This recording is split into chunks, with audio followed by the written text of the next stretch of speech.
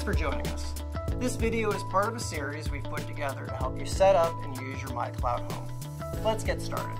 In this video, I'm going to show you how to consolidate content onto your MyCloud Home device.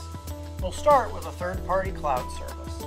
First, you're going to go to the mycloud.com website and log into your account. Go to the Services section and enable the Social and Cloud Import service. Once enabled, click the Configure button. You'll see a number of different options for downloading your data.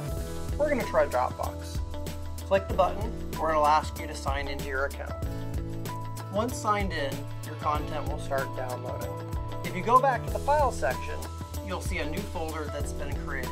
All of the content that's being downloaded from Dropbox is going to be in that folder. Let's check it out. Here you can see some of the photos that it's downloaded. Now, I'm going to show you how to import content from an older MyCloud device. You're going to go to mycloud.com, log into your account, and go to the Services section. Once there, you're going to enable the Network Import service. Once enabled, click the Configure button, at which point you'll be shown a list of devices. Click on the device, and then click on the account that you want to import content from. Your content will import in the background. You don't need to remain on this page. If you go back to the File section, you'll see a folder with your content in it.